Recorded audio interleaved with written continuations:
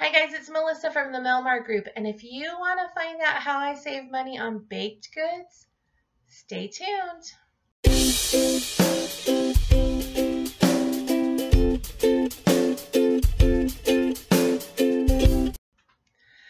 Okay, so hopefully you've seen my video about how I save money on bread and how I go to the day-old I buy the day-old bread at a local bakery.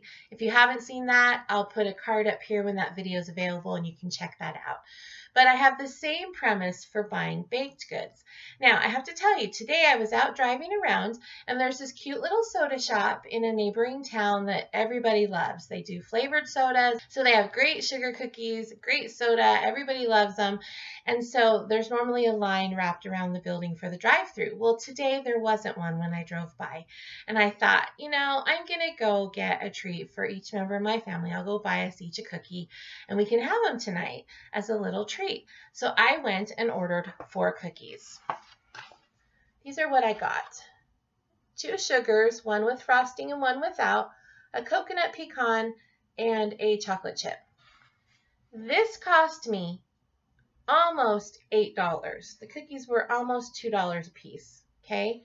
I kind of cringed when I paid that and thought, Well, I also made a trip to the local cookie factory, which is half a mile up the road.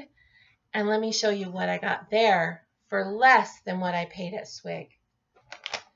A dozen chocolate chip cookies, a dozen sugar cookies, and 2 dozen snickerdoodles. I paid $5 at the cookie outlet versus the almost $8 that I paid at Swig for 4 cookies. Now, I don't know about you, but I'd rather have 48 cookies than 4 cookies. And I'm going to do a taste test video to see if there's that much difference in how they taste. But we've bought these cookies before. They're completely fresh.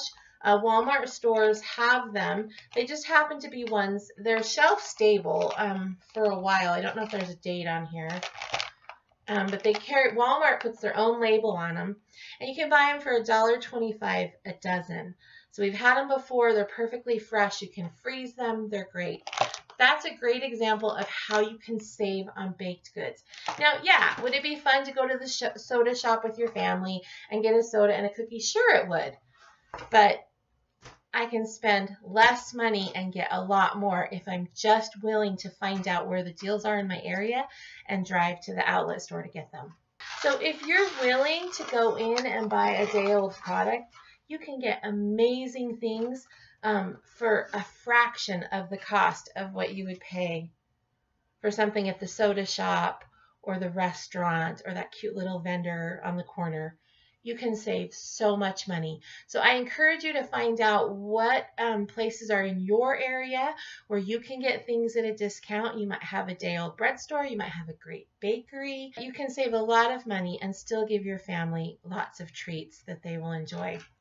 My last tip on this, I have not done this, but these would be awesome to either give. I have given them as a gift before, but to put them on trays at Christmas to supplement your other goodies, or if you were having a wedding or a party, go and get these for $1.25 a dozen and make platters of cookies. I mean, my gosh, you could feed so many people. So I hope you like this video. I hope that you'll go and try to find the places in your town where you can find great deals. Stay tuned for my video where I taste test these cookies versus the expensive cookies to see if there's that much difference. And until next time, make it a great day. Bye.